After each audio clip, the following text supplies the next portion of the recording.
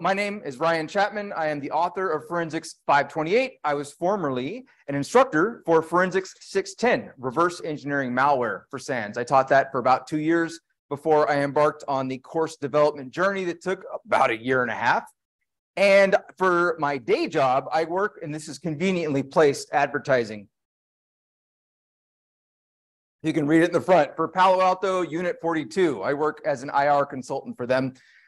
And I also help run a conference called CactusCon. So many of you in the local area may never heard of it, but cactuscon.com, go check us out. It's local in Phoenix, Arizona, in the United States. So we call it CactusCon because we live in the desert. Oh, how cute is that?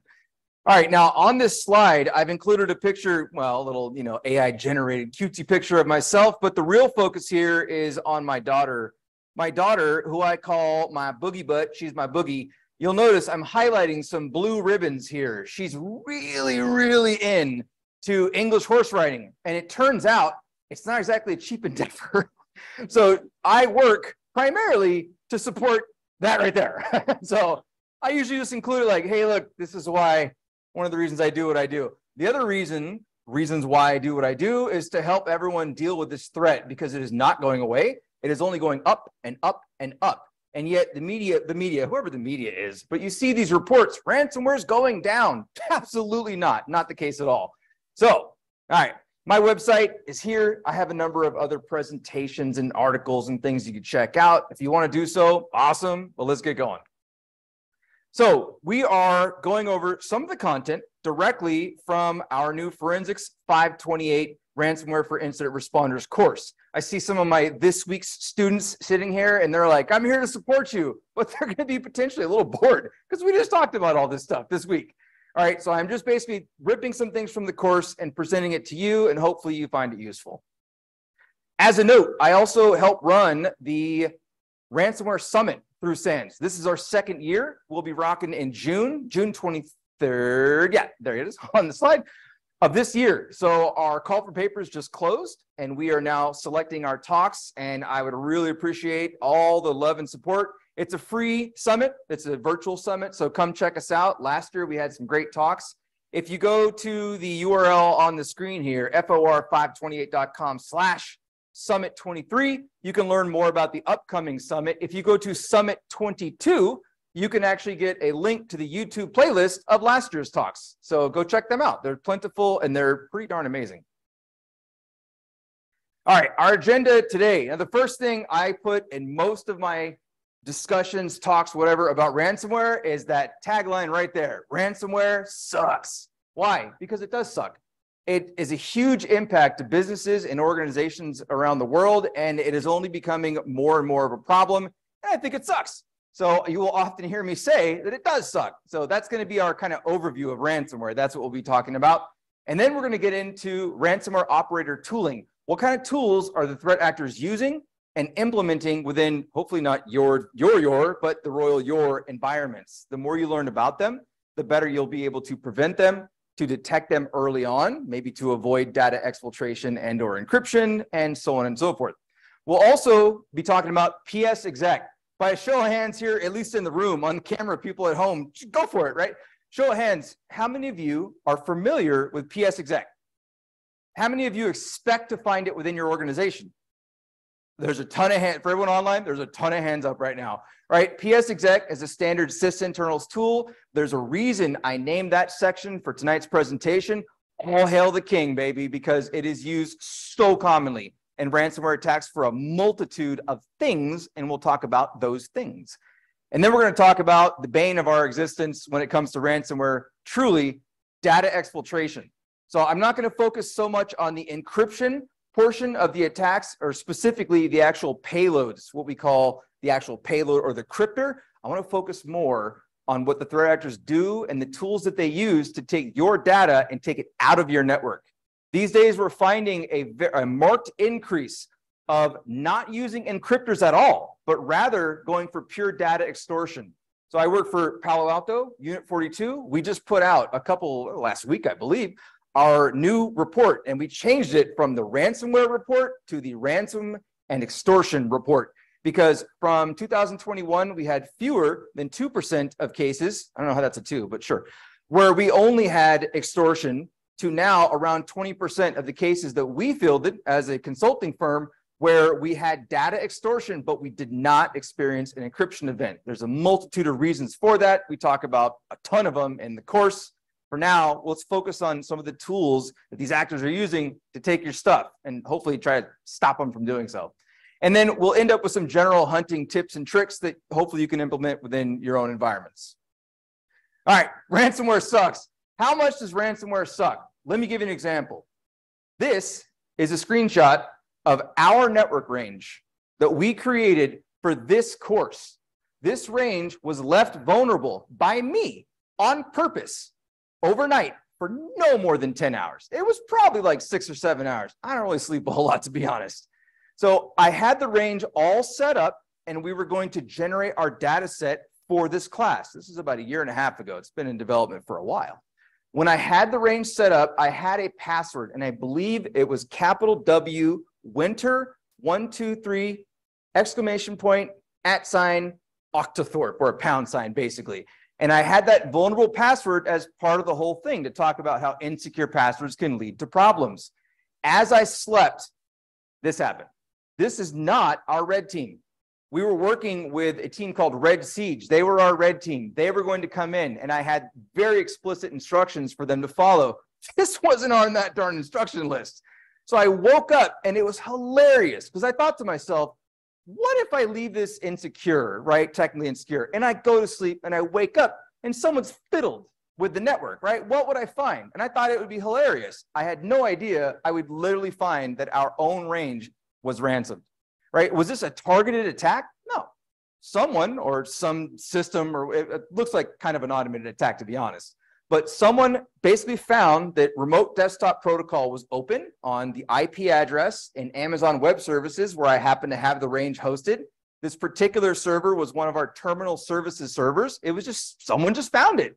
And how'd they get the password? They either stuffed credentials or they literally brute forced it. I saw a ton of failed login attempts, and then eventually they got it within less than 10 hours, and I woke up to an encrypted range.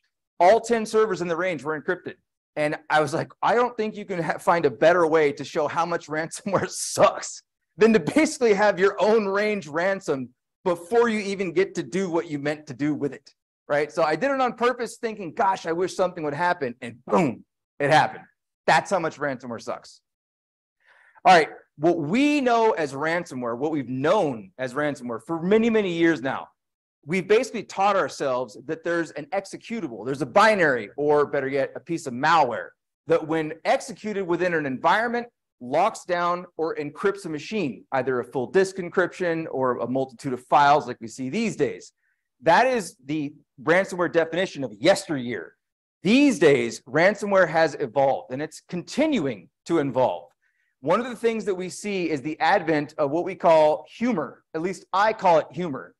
There's no approved de jure acronym. I'm trying to make that the one, so use that. All right, so human operated ransomware is a term that Microsoft coined in 2020, but it's the advent of basically an ecosystem where you have humans who go in, break into an environment or into a network, or simply purchase that access through often what's known as initial access brokers, or IABs.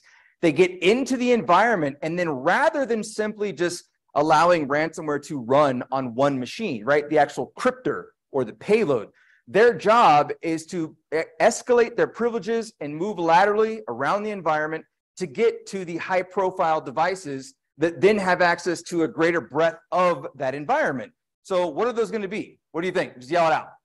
What do they want to get to in order to have a greater access in the environment? DCs, domain control. I heard a bunch of, and then DCs, domain controllers. Sometimes print servers, but if you're familiar with how Active Directory functions in a Windows network environment, the domain controllers are what basically run the entire environment, right?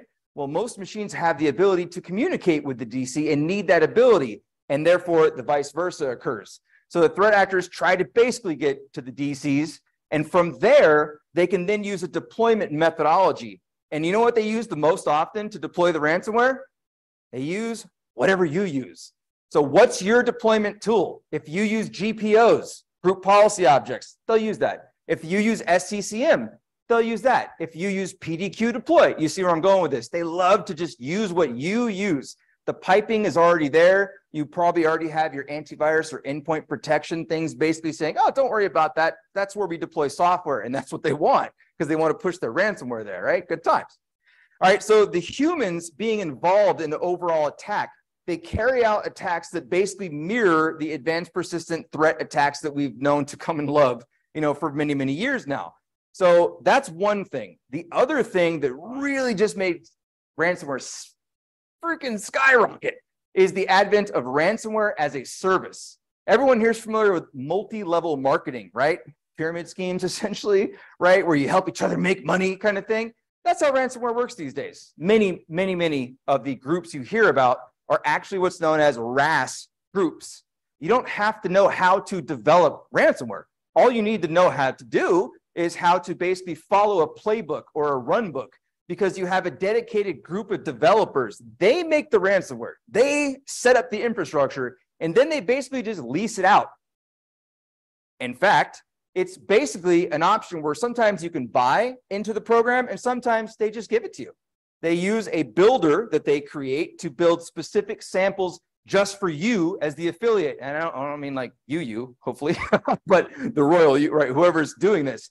When you become an affiliate, the way it works is the affiliates are actually what they call, right? A lot of these threat groups speak Russian, or at least they communicate primarily in Russian. So what they call themselves is a pen tester, just like we call ourselves, right? In the community, right? A pen tester. They call themselves pen testers. And they will get basically hired. They even have recruiting services and groups that all kind of work together to form this ecosystem. So we're not just talking about a piece of malware that gets emailed or blasted out via email. We're talking about threat groups that break into your environments, carry out an entire attack campaign, and at the very end of it, that's when the ransomware is actually deployed, okay, the actual cryptor, if you will. The split is often something akin to 30-70, where the affiliate is actually getting the lion's share. They're actually getting around 70%. You might think, well, that doesn't make any sense. Well, it makes a lot of sense because it's very enticing for individual affiliates to then be like, oh, so I can just go work for Lockbit and I get 70% of each ransom? Well, that's kind of nice. And meanwhile, groups like Lockbit, which is one of the largest groups out there, they go, yeah, we'll just take 30. But, they've got hundreds of affiliates. So they just keep breaking the dough in and ravaging our networks, unfortunately. This image is from Northwave Security. I've got their permission to use this guy, and it gives a really good breakdown of the various roles that you see involved with ransomware. On the left-hand side, we have what's known as the intrusion access broker. Excuse me, I always call it intrusion, the initial access broker. And there you go. Their job is to get into the environment. They want to break in, and many times they will stop there. Once they receive valid credentials, once they maintain persistence, they might deploy their own malware. They might deploy something like Cobalt Strike. I have some more notes on that coming up. Whatever they do to maintain access so they can get in whenever they want, they will typically go to a darknet marketplace and then just offer it for sale. And then someone buys it, and usually the people who buy it, what are they? They're the actual ransomware affiliates. They then carry out the attacks. You can buy access for as little as $10 these days. It's actually very unnerving how easy this is for folks to gain access to environments. The affiliates, they carry out the actual dirty deeds. When you think a ransomware actor broke in here, right? Who broke in? An affiliate. Let me give you a quick example here. I have a network share from my class. It's at for528.com/share. I'll zoom in and I'll do a little dingle hopper here. And okay, I crossed it out.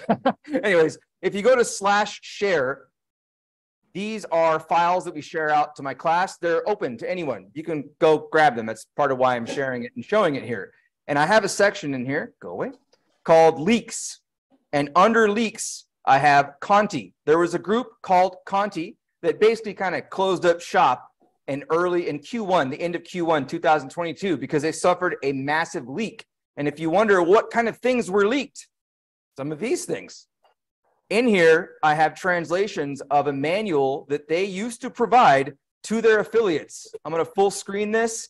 It's called Cobalt Strike Manuals V2 Active Directory. It is a manual. It's a playbook. It's a run book that was designed by the developers. Well, they worked with some other affiliates and basically was provided then to new affiliates. So they would say, here's your specific version of our ransomware. We want you to get this into as many organizations as you can. And by the way, if you want to know how to do the dirty deeds, just follow this manual. And this is just one of many that they provided, by the way. They provided training. In fact, there's even, should I say this? Too late. There's even examples that they leaked out that they were providing SANS content to their affiliates. They actually had SANS content that they were providing, like actual on-demand courses that they had packaged up. I don't know if I should have said that, but I just did. So, so they're like, when you first get in, what do? You find out, where are you? And what's that company worth? How do you do that? You go check Owler and Monta and ZoomInfo and Rocket Rich. Then you enumerate the environment, right? You look, these are various commands here, like looking NL test is basically testing the network to see what domain controllers are around, what domain trusts are around. It's all just like step by step. They just go boop, boop, boop, boop, right? And it's kind of like if, then, else, that state stuff throughout this manual. The very next step, the translation is removing the ball, not so much. But what do? They invoke ShareFinder. It's a tool that does what? It finds, you'll never guess, shares. Why? Well, duh, why? But the next thing is they even say, hey, when you find shares, look for these kinds of things. Financial documents, accounting. Like it is literally a playbook for how to attack an organization. We provide this translated version and the original one to our students so they can do the exact opposite. They can put preventions in place and detections and things of that nature. So anyway, I'll digress. The data managers, their job is literally to be a data warehouse manager. So the data that gets exfiltrated in these attacks oftentimes will go to a data manager. And the manager, their job is to categorize and tag. They'll go, oh, that's an invoice. Oh, that's a project bill. Oh, that's a way bill, or that's this. And they'll set it up such that they can more easily extort the victim because they have all these amazing documents and they know exactly what they have on hand. A lot of times during ransomware negotiations, and by the way, one of the roles is to be the negotiator for the ransomware team, basically, right? One of their tactics is to pull your insurance documents. And so that when they say, we want X million, and you say, nuh-uh, don't got it. They say, actually, we know that you are covered for that. So, nice try kind of thing. Now, the ransomware operators, their job is to upkeep the name brand, to develop the ransomware, to set up the actual infrastructure, but they're not primarily the ones you'll actively be dealing with. That's the affiliates. And what we're seeing even more of these days is this horrible little role right here. Ew. Is the chaser, right? It's identified or denoted with because that's what they do. There's a group called SunCrypt, and they actually left a voicemail at one point. They became very, very popular. Technically, if you go to the course share and you go to example ransom notes and go to alphabetically SunCrypt, it's not exactly a ransom note, but it's a WAV file that I've uploaded there. It's the voicemail. You can listen to it. It's a bit unnerving. It's actually hilarious at first until you realize how serious it is. They're doing that at scale now. These chasers, they're calling all kinds of people. More about that coming up. All right, let's move on. Speaking of which, the types of extortion. The first level of extortion for a while now has been, well, duh, your environment and your files are encrypted. You cannot get them back, right? And keep in mind, when an environment gets encrypted, it's not just your data that now is not accessible. It's your environment. It's your network that's not accessible. Your backup systems are encrypted. Active Directory is often down. Imagine trying to restore services when you don't have Active Directory. So think about it right now. Think about, we come in as a consulting firm and we say, hey, we need you to deploy this script to collect a ton of information, forensic artifacts. We're going to try to help you fix all the things. And we say, what do you normally use for deployment? And your answer is Active Directory. And we say, is Active Directory functional? And you say, no, no, it's fully encrypted. And we're like, okay, plan B. What's plan B? That's a big part of planning for ransomware. We talk about that kind of stuff in the course, right? So data exfiltration, was something that was made popular by a group named Maze, M-A-Z-E. The Maze crew in early 2019, they started stealing data en masse, right? Groups are doing it before, but they're the ones who popularized this. They then use what we sometimes hear as a second level of extortion. Now we just call it data extortion. As opposed to saying, hey, do you want your network back? Do you want your data back? Rather, they're also saying, oh, and by the way, do you not want us, and you take their word for it, to basically just release your data to the public, to all your competitors, to the world, your whatever private things you thought were private are not private anymore, right? About to not be. Or do you want to pay us? That's the second level of extortion. We are seeing some groups who are literally and actively just saying, you know what, we're just not going to do this part right here. Like this guy, we're not going to do it. We're not doing that. We're done with that. And so what they're doing, and this is groups like Ransom House, Karakurt, who sprung off of the Conti group. We're seeing Klopp, been doing it for a while. And now Beyond Leon as another group. There's an article by the Redacted team. The company's actually called Redacted, by the way. It's a buddy of mine who's one of the authors of it. And they wrote this article. It's called The Evolution of Beyond Leon. That's not the actual name. You get the idea. We could post a link later on. But the article basically shows there was a flaw in the encryption methodology they were using. They rolled their own crypto. That's like, well, you don't roll your own crypto. What are you doing? So someone found the flaw and released a decryptor. Their response was, fine, whatever. They just stopped using encryption. We're just going to be data extortionists now. And so that's what they've been doing for the past couple of months. All right, now what we're seeing is we are seeing a lot of the following. These specifically, they are harassing at scale. I say at scale a lot. I know, I'll say it more in this conversation, okay? Because that's what ransomware is. It's at scale attacks. So they are calling your board members, your VIPs. They're calling your customers. They're calling your clients. They're calling your suppliers. You name it, the people you do not want to know that you are in the midst of an attack. And then not only your data, but probably their data also has been exfiltrated. They're calling them and they're snitching on you. They're like, we got in there and they're not paying us, and they're whiny and they're really mean about it. And it's forcing some hands to make some payments that, all right. This is an example of an overall ransomware attack. This comes from Mr. Alan Liska, who goes by the name, the ransomware sommelier. I love this guy. He gave me permission to use this diagram. It's from a book that he wrote called Ransomware. You can find it online. I forgot the name of the book. I'm totally blanking on his book right now, but it's like Detect, Prevent, something ransomware. Second edition just came out. It's free. You can go grab the PDF. Highly recommend reading it. It's very, very solid for an overview. Not super low depth technical like we train in our class, but it's great. If you leave here and you know what, I learned some stuff about ransomware. Ransomware sucks. And people go, how much does it suck? Go look up Alan's book, have him read it. And if you go to my URL for my class and just /book, I'll have it linked there if it doesn't already. So in here, we get a breakdown. What are the top methods of entry into the environment? Look at that, good old phishing. Oh, phishing is such a classic and so solid and will work forever because it exploits us, humans. We're lame, it turns out. So credential reuse, stuffing, or brute forcing via remote desktop protocol. I don't specifically, I do specifically mean RDP. I don't just mean remote services. RDP is becoming the bane of our existence. And threat actors are even turning to using it even more so for persistence and getting back into the environment. They're just RDPing from box to box, and it's super annoying. Another way, of course, is the exploitation of a software vulnerability. So this is, of course, doable because, you know, what are your patch cycles? Oh, we patch every 6 months, no problem. Like, oh, we're on top of things. 6 months is fine. No, that's a problem. So your network perimeter devices need to be patched. Keep in mind your firewalls, your VPNs, your email exchange, well, excuse me, your email systems, whatever they might be, exchange, whatever it might be, those need to be patched. And a lot of people forget that, and they focus more on the internal software, which does also need to be patched. But if there's a 0-day or if there's some type of, you know, exploit that's out there, you hear in the news, ransomware exploited this 0-day vulnerability. No. It was a 0-day 6.5 months ago. It's not a 0-day anymore. It's fully patchable. Stop it. Go patch your stuff.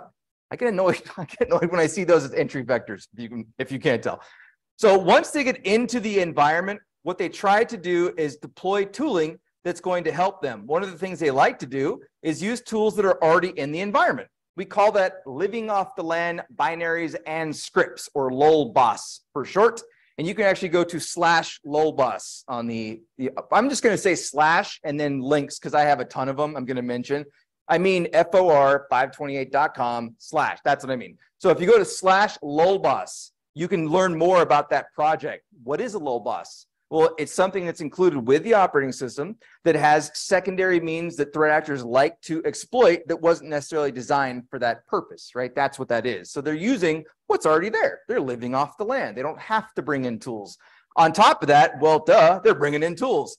They like to bring in all the tools that we have listed here. And these are very, very common.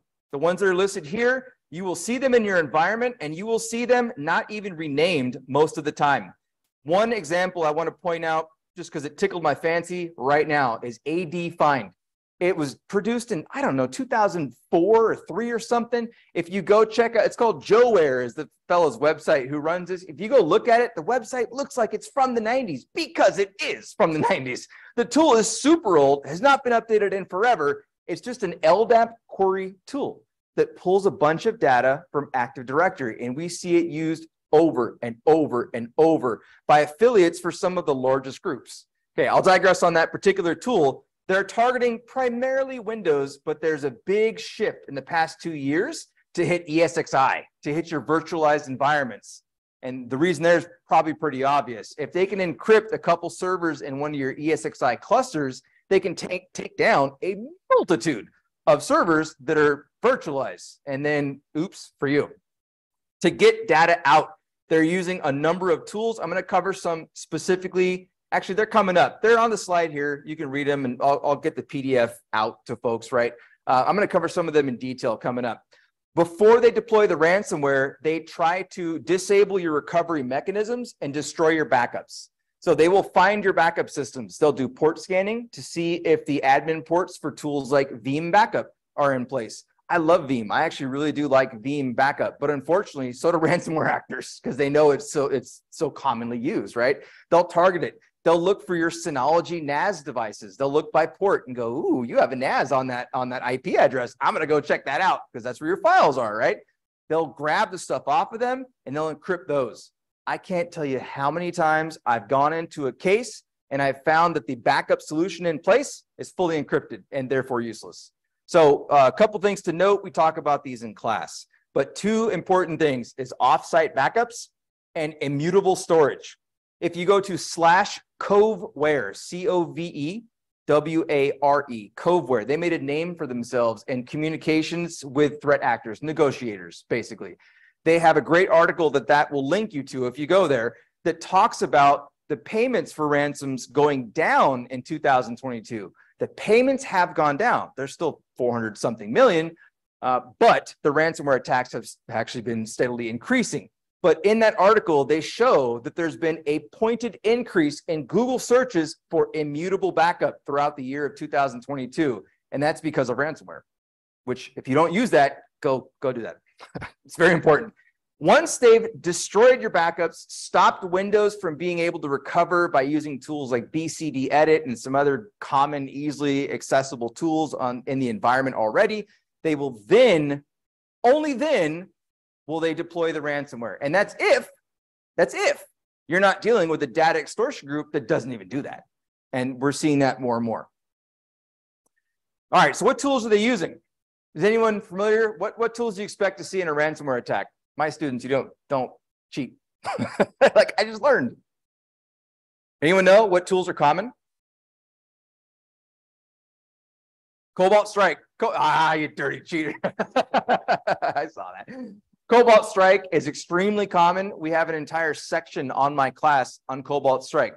Don't get me wrong, it's a phenomenal tool. It is a commercial penetration testing adversary simulation tool. It was designed to be used by red teams and purple teaming and by us, the cyber defenders, right? In order to improve our defenses. But guess who found it? Duh, the threat actors did, and they love it, right? So let's talk a little bit more about some of the tooling that we're seeing in these attacks. First off, there was a paradigm shift. And I just like to say that. It makes me sound smart. I just like that phrase for whatever reason.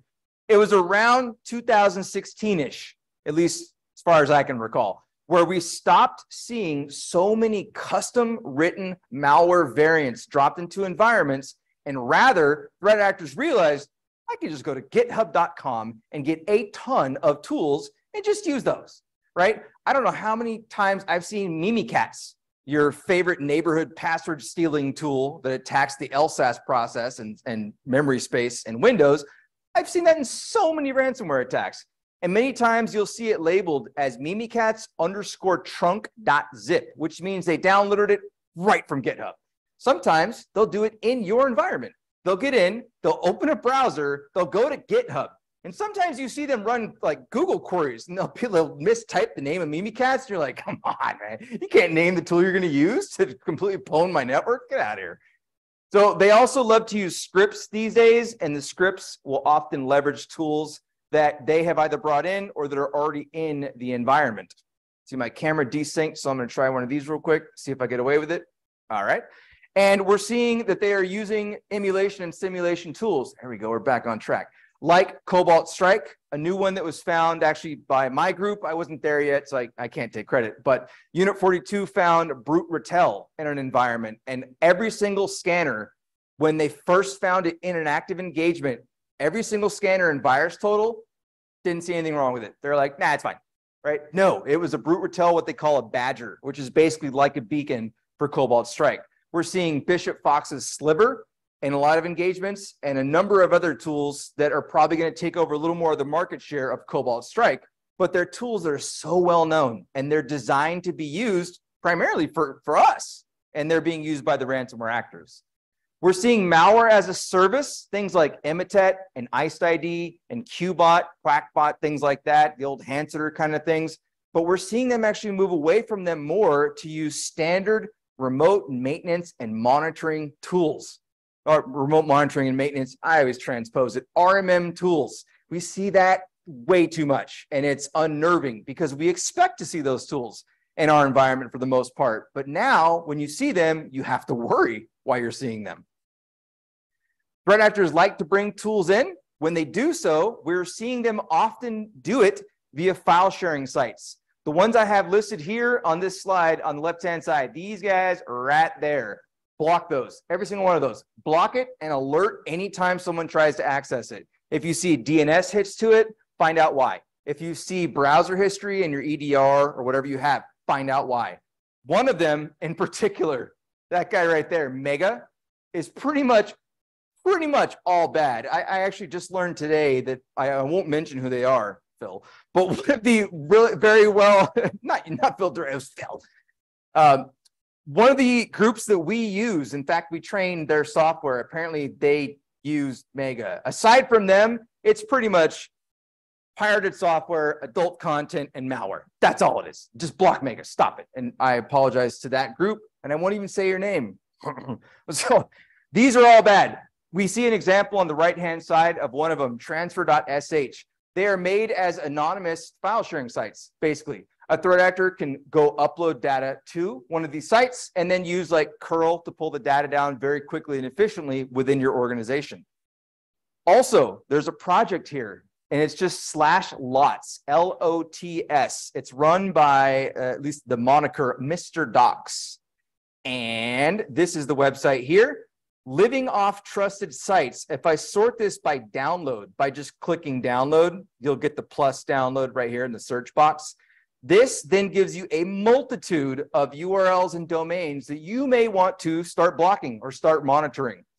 Also, in that regard, threat actors will bring tools in from very well trusted sites like Google Drive or Dropbox or Box or share, whatever, right? So usually what you want is to have a policy. Now, no, don't lie. What does almost everyone here use internally for important file transfer? No one wants to admit it? Okay, it's email. Don't lie. You use email, all right? Outside of email, what do you have as an approved file sharing site? Whatever that is, can you block the rest? Yes, you'll have business process problems, especially with groups that work with outside ventures and things of that nature, but can you get away with it? Can you block them? As many as you can, block them. because the ransomware actors freaking love them. They're called trusted sites, so why wouldn't they use them?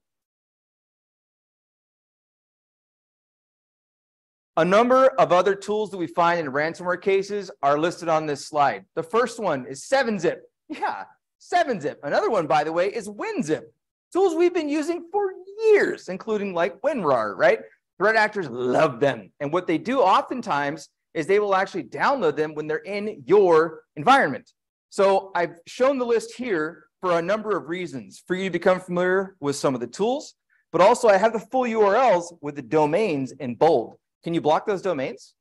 Can you alert on those domains? Is that theoretical in your environment? You maybe don't want to alert every time someone goes to 7-zip.org, but what about joeware.net for AD Fine, the second one down? Do your IT admins use that? Keep your eye on it. Find out. I recommend, for the most part, that these are on your list. Notice that AnyDesk is on there. That's an important one. Anyone here use AnyDesk? Can you just say like, yeah, we use AnyDesk. It's just a general tool that we use. If you don't, can you stop it from being launched? Can you use AppLocker? Like, can you stop AnyDesk? It's one of the most popular RMMs that threat actors are using.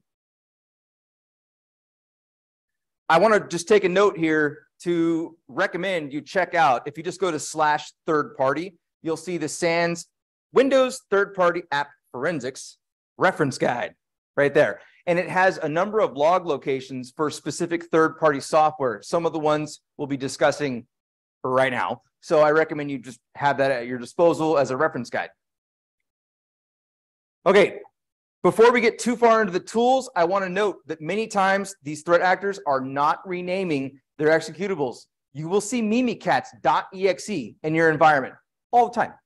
If they do, however, happen to rename them, one of the things they never touch is what's known as the version info resource. It's a resource that's embedded inside the portable executable, meaning the .exe or the DLL itself. It's added at compilation time, and they usually never touch it. And it has these fields like description, product, company, and the one I have in bold right there, original file name. And the reason that I put that in bold is because you will see threat actors who don't change that at all. And yet, if they take, for example, anydesk.exe and they name it x.exe, you will still be able to see that field. Where can you see it? You can see that field in your EDR or your XDR if you happen to have it. If you have sysmon deployed, whenever you have process execution, like event ID 1s, you'll see that. And you'll be able to determine at a bird's eye view, hey, look, that's actually AnyDesk. It's right there, right? So if you can hunt for those, great. And I have these two links here. I'm going to open them both real quick. They are mappings of common tool names. Let me zoom in here. Let me see if AnyDesk is in here. AnyDesk is in here. AnyDesk, oh, that's a bad example. All right, let me choose something else. Let's go with PEView. This tool called PEView has an internal original file name of PEView.exe. If they rename it, you can easily see, oh, that's actually PEView. So I recommend you check out these two links and these two resources. This one called Binary Rename is this big, huge list. Well, it's not huge, but it's a pretty decent sized list of original file names for you to correlate. Now, let's talk about the tools themselves. The first thing that threat actors typically want to do is bypass your defense mechanisms. In order to bypass those defense mechanisms, they will often use a tool like what you see on the left-hand side. Gmer, Hitman Pro, PC Hunter, and processhacker.exe. We see it so often in ransomware cases. Hunt these. They usually don't change the name. They usually just name that. They drop them into your environment, right? Can you stop them from executing? Can you detect them? What telemetry and what visibility do you have in your environment? You do not want those to run. And if you have an IT administrator running them, what are you doing? Why are you running that? They're usually billed as rootkit removers. What are you doing? Oh, I'm testing something. What? What do you, just tell me, what are you testing? Oh, I can't uninstall the AV you installed on here. Ah, gotcha, right? Like, what are they doing? Stop it. They also will bring in what's known as vulnerable drivers. And this vulnerable driver project, I have these two links in here in the presentation. There's three, what I call the big ones, the big boys. These ones right here. The middle one, this guy right here, that file name. If you ever see that file name in your environment and you don't use Avast, or if you do see it and you do use Avast, but it's in like some C user's public music directory or something silly, stop it. Find out what that is immediately, because these drivers have been signed by Microsoft. They have the ability to unload drivers, and the threat actors are bringing them in, and then they're using them to unload your endpoint protection, your EDR, your XDR. They're stopping it from working, and now they can do whatever they want to do. Here's another example, and this is the second link. This is the BYOVD 2 link, and there's a number of different articles listed at the top in the references, and then there's a whole bunch of file hashes and even some file names. I know I'm kind of randomly scrolling until I find a name, and I'm over it. All right, so there's a bunch of them in there, and if you can hunt for these throughout your environment, awesome.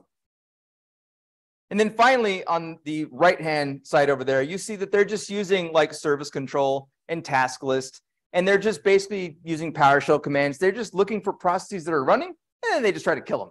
And if they have admin privileges and they're able to kill your AV that way, and you'd be surprised by how many can be killed by just killing the process name, like, ah, we're done now, and we can do whatever we want. RMMs, commercial RMM tools are becoming huge. No, they are huge. They're not becoming anything. All right. The big one just happens to be AnyDesk. And I apologize if anyone out there is watching and you're like, I work for what the heck? You're like, hey, man, it's a great tool. It's just potentially too great, I guess. So in that Conti manual, I think it was I don't remember exactly which number it was. I think it was actually step 3 in that manual. It shows the threat actors how to download AnyDesk and how to install it. That's how common it is.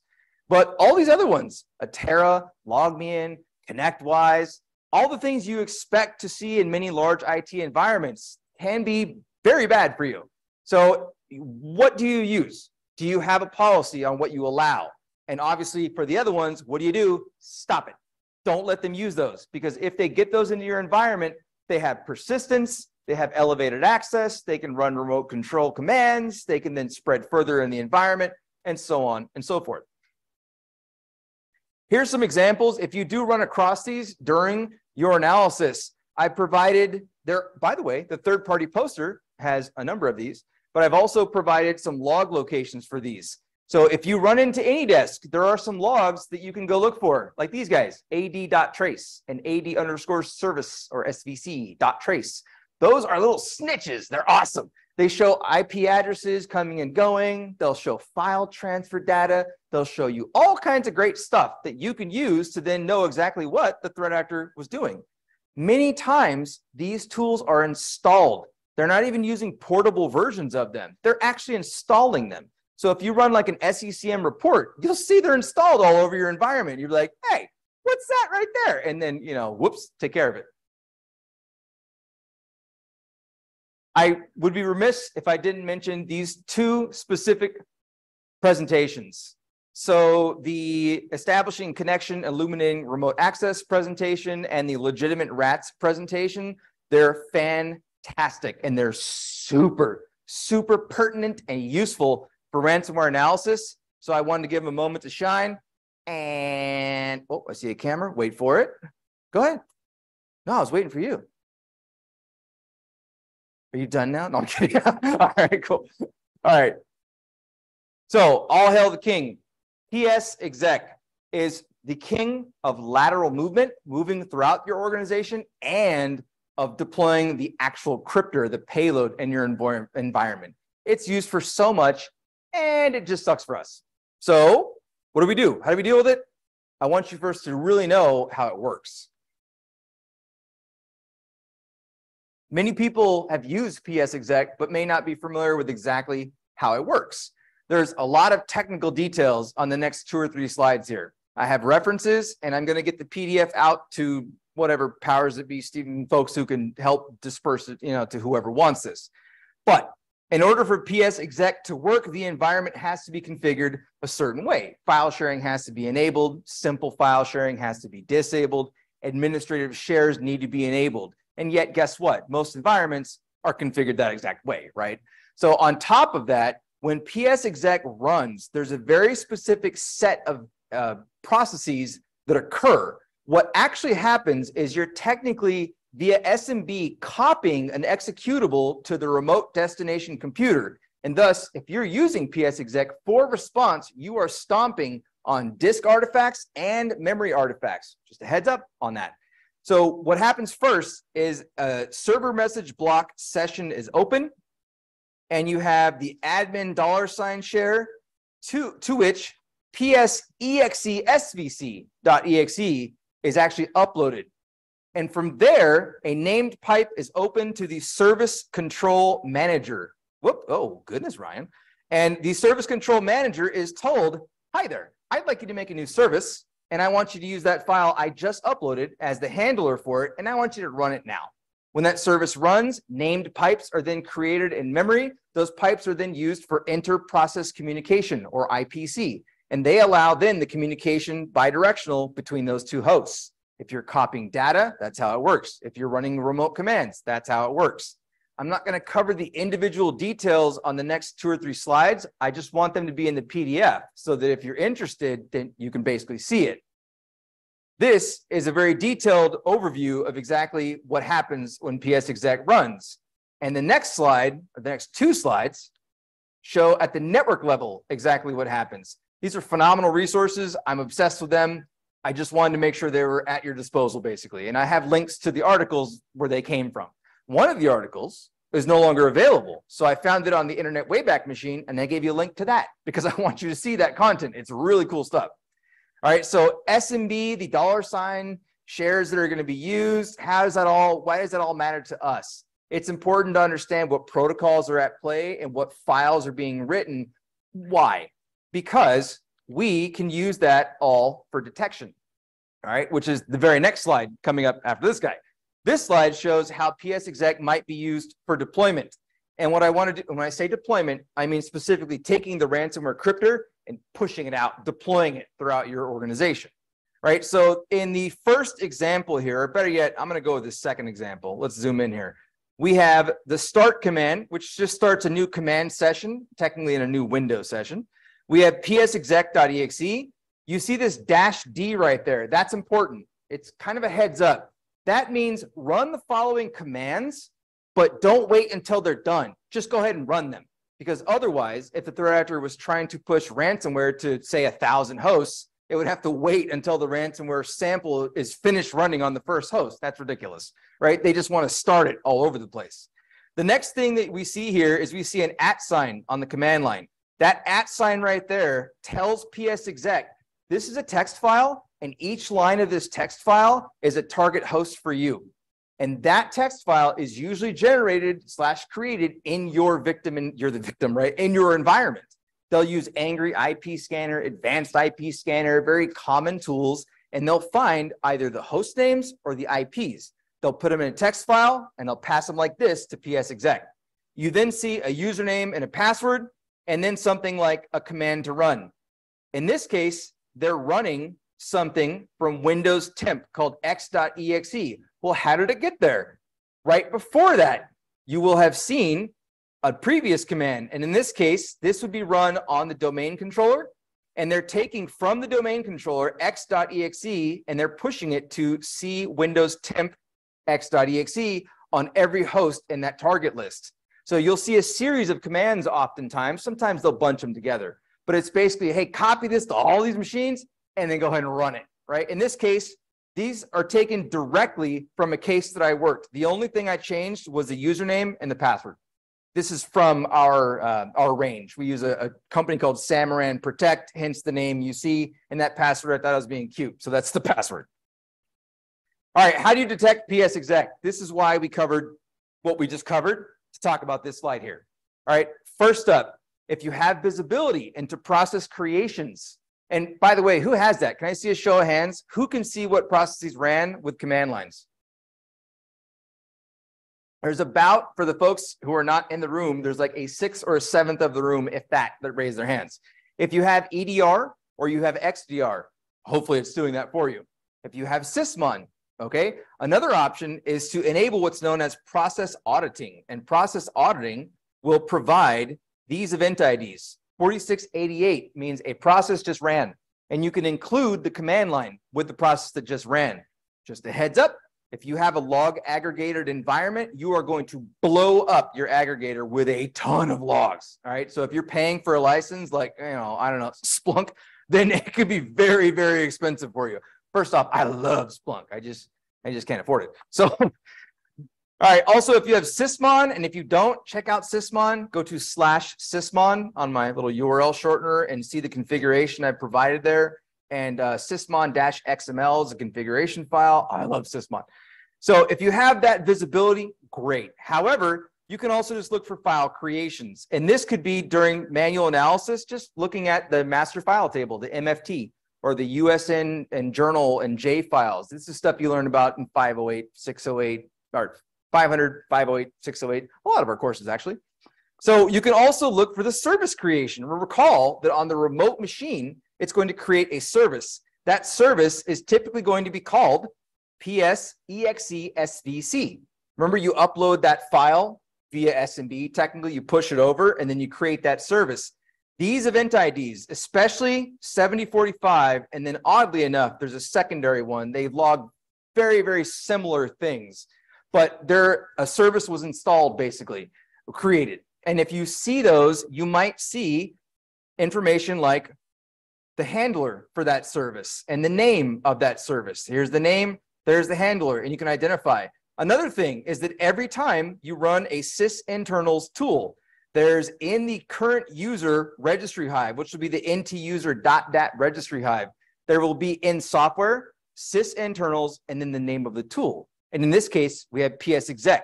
You'll see EULA accepted, end user license agreement accepted. And that's because you have to accept a visual GUI pop-up that says, hey, this is our license. Do you agree to it? Right? If they do that, regardless, if it pops up, that key will be created. And it's indicative that, yes, that ran. That key's modified time will be at the very least the first time that it ran on that host, at least theoretically. Another thing is if you have command line capture, you can look for strings like -accept EULA. This is a method threat actors use to not have to worry about the pop-up on the remote machine. They'll pass it as a parameter, even if they rename PsExec to something like p.exe or farts.exe, because I'm a mature adult. If they do that, you'll still see them pass it on the command line, -accept EULA. And if you find that, it's a pretty good indication you just found a renamed PsExec. And then finally, there's a number of pipes. Well, not finally. We cover a lot more in course, but finally for now. There are a number of pipes that get created. A lot of folks don't have visibility into pipes. If you happen to have that visibility, it creates a number of them that all begin with PsExec-SVC. Boop, boop. All right, now we move on to data access and exfiltration. And I can just tell right now that I'm going to go a little bit past the top of the hour, because I have a tendency to run my mouth, if you haven't noticed yet. All right, so data access. Threat actors love to create archives in order to take data out. Okay, one of the things they will do is they will bring tools in addition to just using the methods in Windows. PowerShell has a compressed -archive. It's a commandlet, it's built in. They can just use that. If you can monitor for that, and it will probably be in your EDR, or it'll be because you have already enabled module logging, which is event ID 4103. You have to enable that in order to see that. But they'll bring in Winzip and 7-zip. And if they do, it might be useful for you because both of these tools have registry locations that will sometimes keep an archive history. A note, this is an example on the right-hand side of the screen. Well, it's already highlighted, so I just kind of double highlighted it, but that's all right. This is an archive history. And then you can see here, and I'll double highlight it again. Why not? Of the archives that were created. As a note, there is a command line version of 7-zip called 7ZA, as in like alpha.exe. If they use that, the registry doesn't get updated. Why not? I don't know. 7-zip. I don't know. Fix it. Another tool that you'll see is WinRAR. Good old WinRAR, right? When you were pirating software back in the 90s, you were probably using WinRAR. So WinRAR also has a registry key location, and it's simply in the NT-user hive at software WinRAR arc history. So check those things out because they can be extremely useful. One thing that's very hard to tell in a ransomware case is what did they take? What did they archive? But if you just go to a registry location and you have all the names of the folders that they compressed, awesome. Another thing that they do these days is they use cloud-based sharing sites. Remember that project called LOTS, Living Off Trusted Sites? They use trusted file sharing sites to download their tools into your environment, and they use the same darn sites to take your stuff out. So I have some examples of the ones we see, but again, just see that /lots site and block what you can block.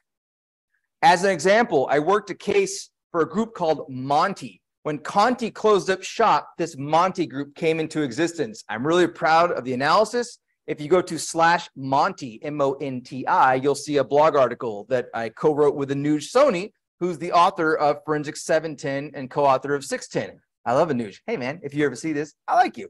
All right, so anyways, not creepy at all. It's fine. All right, so in this case, we were looking at Chrome browser history, and we saw a URL at dropmefiles.com.ua.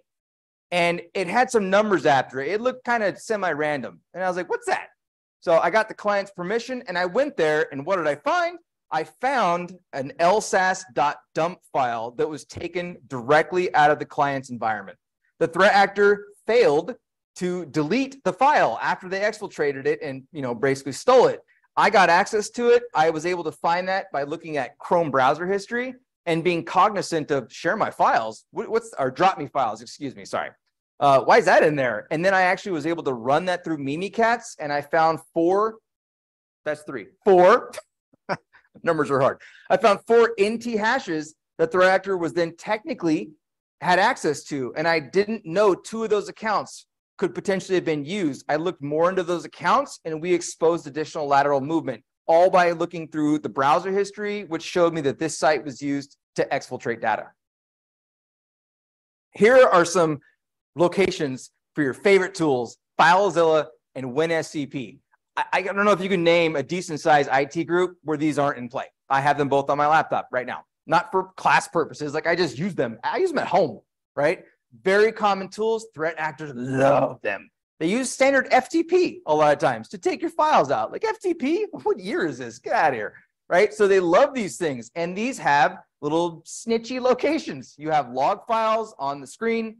I'll give the PDF out. You can find some remote destinations, and it could be super useful if you do run into them. And by the way, these tools are primarily named FileZilla.exe and WinSCP.exe. And you could look up those original file names and those links I provided previously. If they rename them, they often don't. All right, another tool they use to take your data out is called MEGAsync.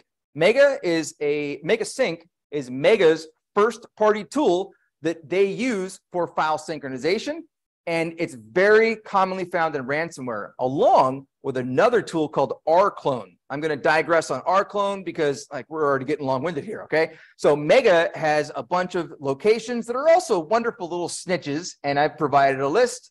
So grab those. If you do find MEGAsync in the environment, you could potentially find all the files they've synchronized, and it's super handy to provide that to legal counsel. All right, and then finally, we have 2 slides that are pretty quick here for general hunting. I think some of the folks in my class may know what one of them is. It's ComSpec, man. But there's a number of locations that threat actors love to drop their files to. Their tools, your data that they're about to steal, all kinds of stuff. Okay, first up, environment variables that they like to use: app data and program data and temp, just %temp, which, by the way, if they're using the system account, it will not be the standard user temp. It'll actually be Windows temp. Just a heads up on that. They love those. Another thing that they really like to use is C users public. The public user folder is there so that any user can access files that are in that directory structure, right? So they love to put malware-y stuff in there so they can access them no matter what on the system. And then Phil Moore, that guy over there for people in the room, look at him, make him uncomfortable. Phil is here co-teaching, and he's your local resident Australia teacher, essentially instructor is what we call ourselves for 528. And he mentioned a while back perf logs, and I see it more and more and more these days. Usually there's nothing even in there. And so you'll often find EXEs and DLLs and .text files. They're creating all kinds of fun stuff. So I have some other examples in here, and I just want to mention that they do love to run things out of these directories. One that I really, really want to mention, though, is the user profile, whatever it may be, videos, music, and pictures. Look for, and I have here a regular expression to look for EXEs, DLLs, BAT files, PS1 files, PowerShell scripts. Look for basically anything that you might think they're bringing into the environment. They love to use those silly directories. You'll see Mimikatz and Cobalt Strike and all kinds of stuff running out of C users public music. And you're like, no, like it seems obvious, and it is once you find it, but just a heads up. And then finally, my favorite. There's an environment variable. Everyone in my class is like, I'm done. I mentioned this like 5 times a day, and here it is again. There's an environment variable called comspec, and it actually points to the command interpreter or command.exe living in system 32. Threat actors don't want to often type in command.exe because you'll see that, right? They try to be sneaky by referencing comspec. And if you see %comspec% used pretty much at all in your environment, it's a decent fidelity. Go look for that. Whatever tooling and methodologies you have, look for comspec running in command lines or found in scripts. It's usually very not common, is what I'm trying to say. It's usually uncommon for IT admins and third-party software to do that. Go look for comspec. It's a huge win if you find a threat actor using comspec, and a number of post-attack and exploit frameworks love to use it. All right, and that takes us to the final reminder that, hey, we have a ransomware summit coming up June 23rd of this year. We'd love to have you all there. It's free, it's virtual, just come hang out, right? We'll record the talks, but it'd be nice to have you there live. And that is the end of the presentation. So, thank you.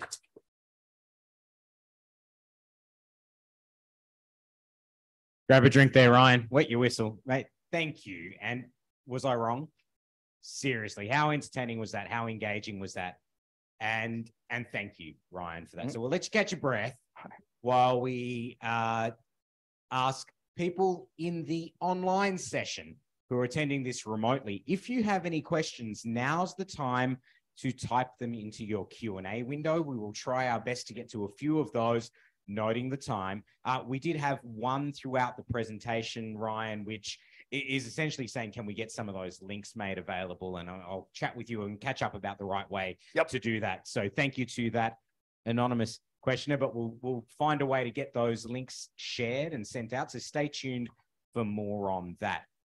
In the room, throw your hand up if you'd like to ask a question, or I'll run the microphone over to you. There we go. There's got to be some guy all the way at the back. Oh, he meant right. Let him go. Not me puffing and panting. I'm not that unfit. Hey, thanks for the presentation, Ryan. It's really good. So just wondering if you could talk a bit about timelines, just broadly, or generally speaking, how much time do you have between, say, an initial access broker getting access to your environment, then publishing it, then getting owned, basically? Yes. Did the online folks hear that question? Yes? Okay, great. So the question basically is dwell time is what we call it. So how long is a threat actor in your environment? And dwell time can at this point range from hours to weeks or months. You mentioned initial access brokers, IABs, so that expands the dwell time potentially quite a bit. So for example, you can go to thedfirreport.com. It's a website that I'm only slightly obsessed with. And outside of, I'm going to put it out there, outside of taking Forensics 528, the best hands down training you can get is going to thedfirreport.com and just reading every single article. It's phenomenal. It's a group of volunteers. They have honeypots, honey networks, and they let threat actors come in. They're extremely well-tooled environments. They've got all kinds of telemetry and bells and whistles, right? Same stuff we use in our lab, actually. And then they do a full write-up of the incident, and they just publish it all for free. I actually support them via Patreon. That's how much I like them. I think I give them like $30 a month or something. It gets me access to their Intel repo, enough selling them to, I'm like on a sales pitch right now. I love them. Anyways, they have a number of articles on, I think it's either Ryuk or Revil, where one of them was 5 hours, one was 8 hours, one was less than 24 hours. And this is basically from the time of initial infection into whoops, everything's encrypted, right? And data being taken out, and sometimes plentiful, like gigabytes, tens of gigs of data, right? When you have initial access brokers coming into the environment, the dwell time can range, and it's typically based on how how juicy your environment is on the darknet marketplaces. You can see those sitting there for months and just not selling, and then others will sell like right away. So we have seen basically dwell times of months and months. We've seen upwards of 6 months. A lot of times we're not even able to identify when the heck did someone originally get in. We see an RDP session initiated with credentials, not brute force. We just see RDP come in and we go, hey, how'd they get those creds? You know, we check for phishing avenue, we check for all the fun bells, all the things we can, and we just can't find it. And it's super frustrating. So typically dwell time was like 5 to 7 days for ransomware is a usual time. 3 to 5, we're seeing almost even more now, especially with the data extortion groups.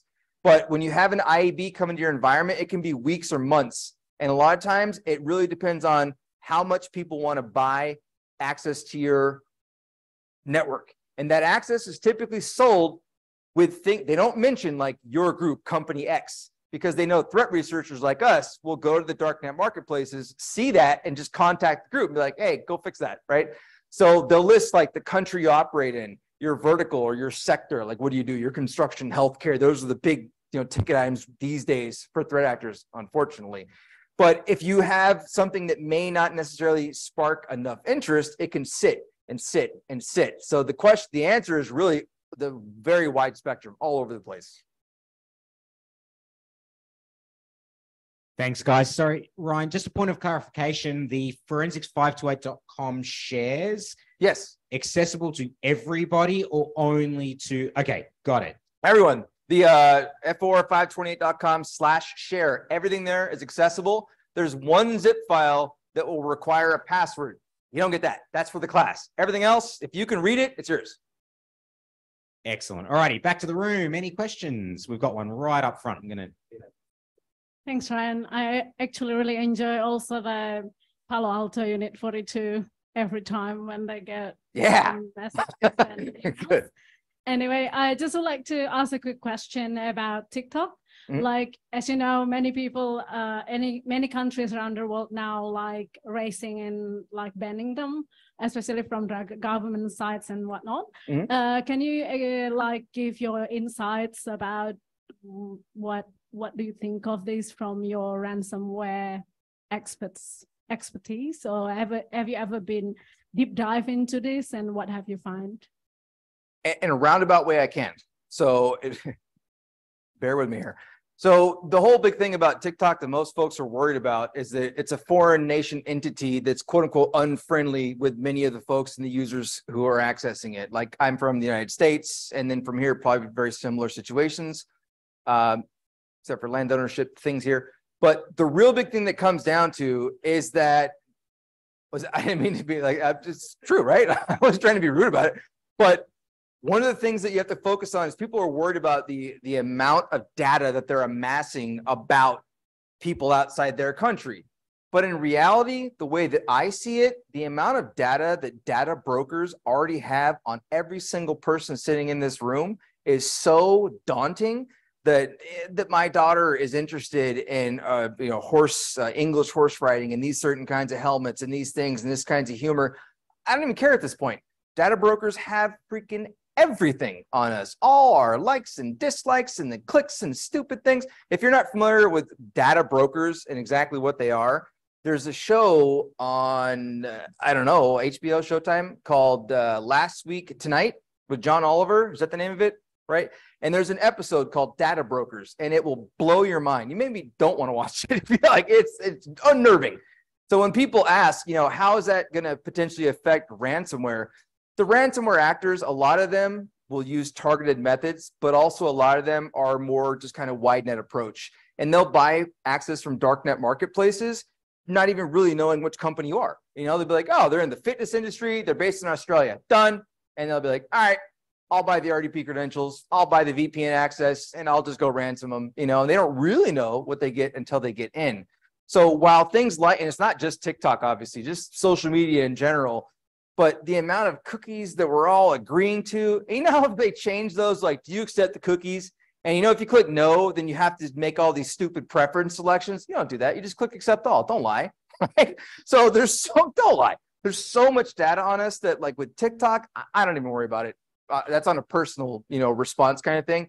I think as far as ransomware is concerned, that the primary targets are already very well known, and they're very well known from a lot of publicly traded kinds of things. And if it's not that, it's other groups being popped or being pwned or compromised.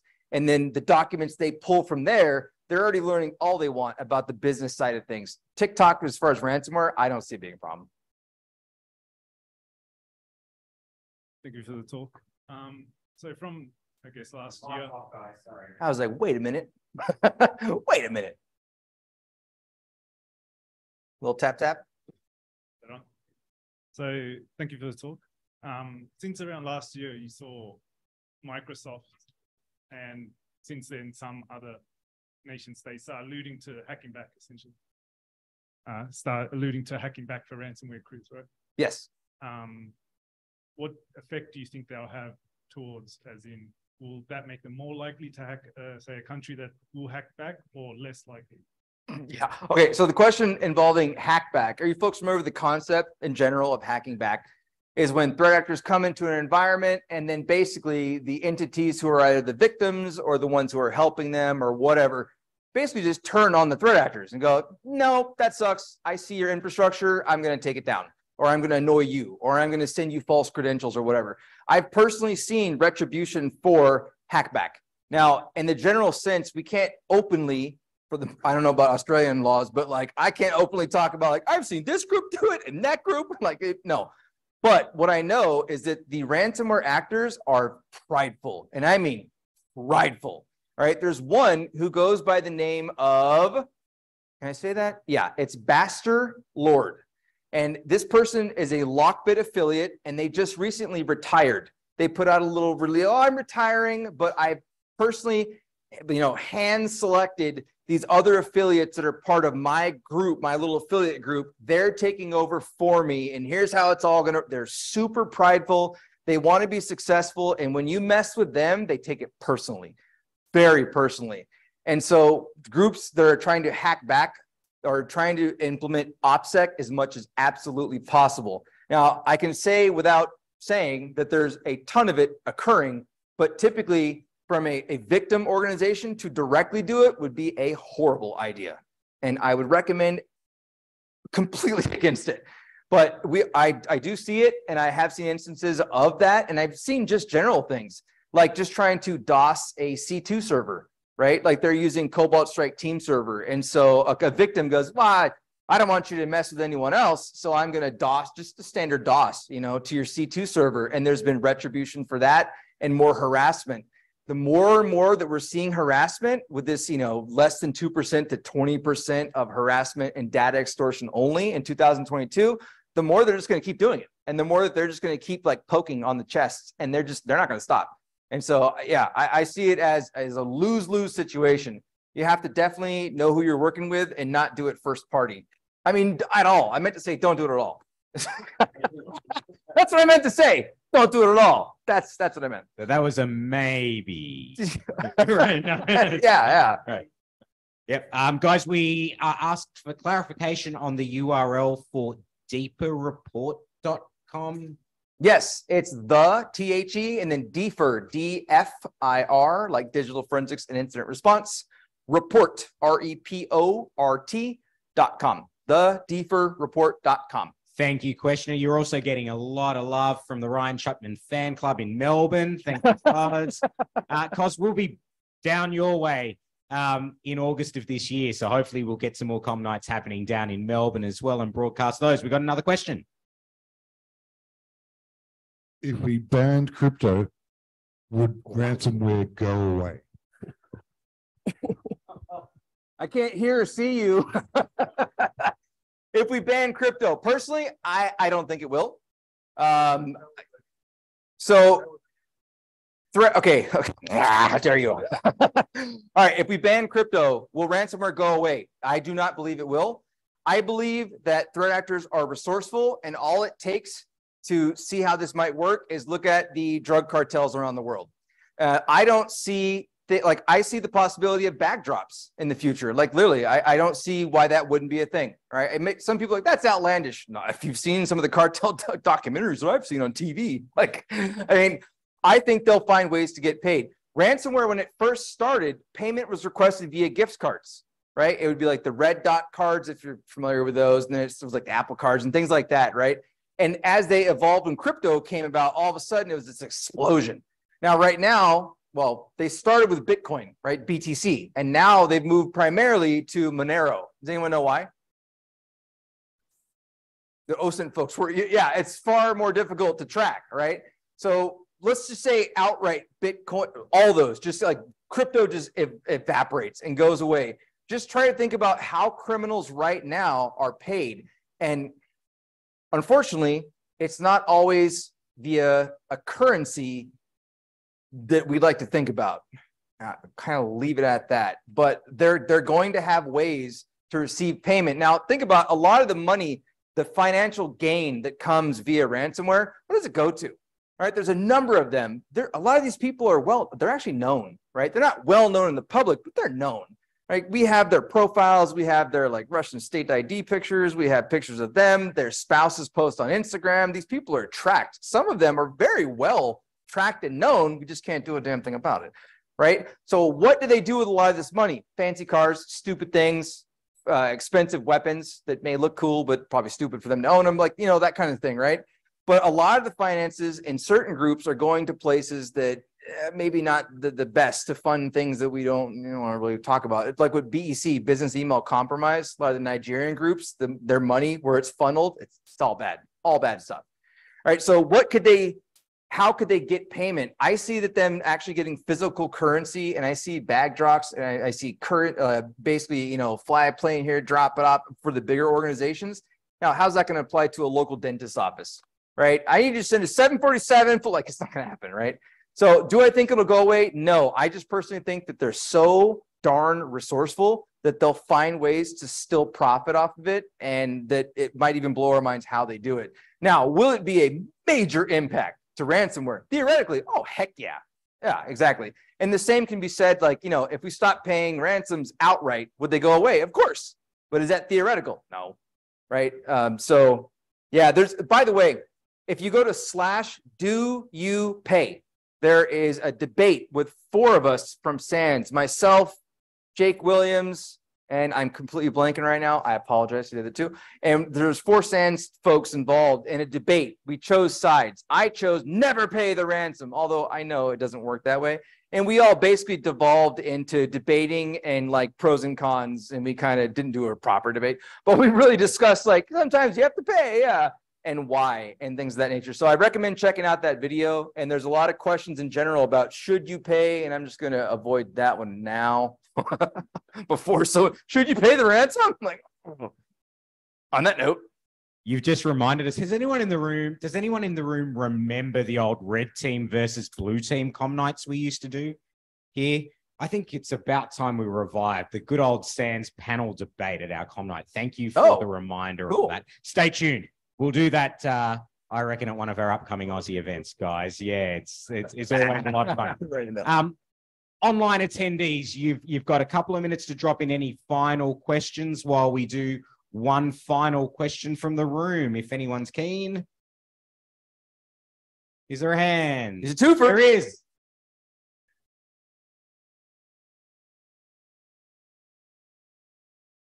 Just thought I'd ask, have you ever seen trusted insiders with malicious intent or physical access used in ransomware? Yes, and yes.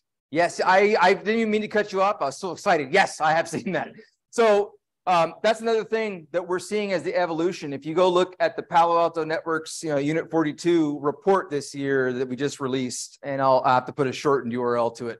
I'll do a shortened URL to report 23. I'll make that active like before I leave tonight or whatever. But if you check out that report, the overall team, I wasn't actually involved in the report directly, by the way.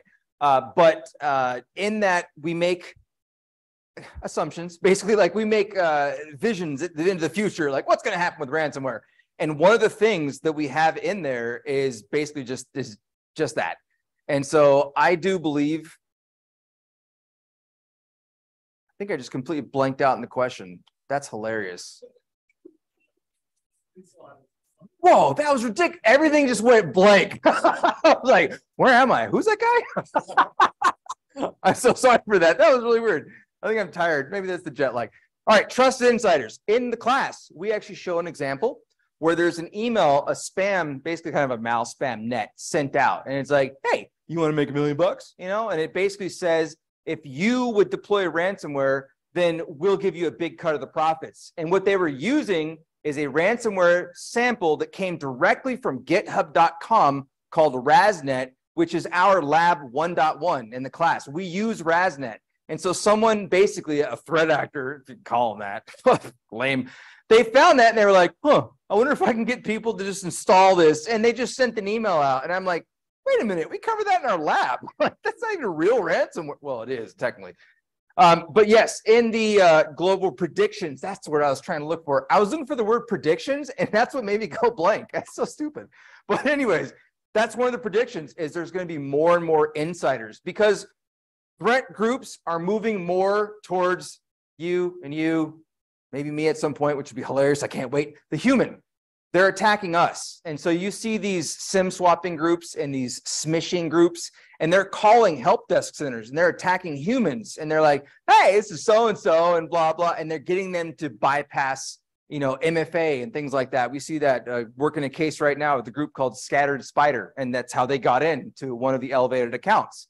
We're going to see threat actors do that. They're going to start calling people. Guaranteed. They're going to start calling people. So yes, I absolutely have seen it, and we do believe, we put the prediction in the report. We do believe it's going to happen more. What's your question again?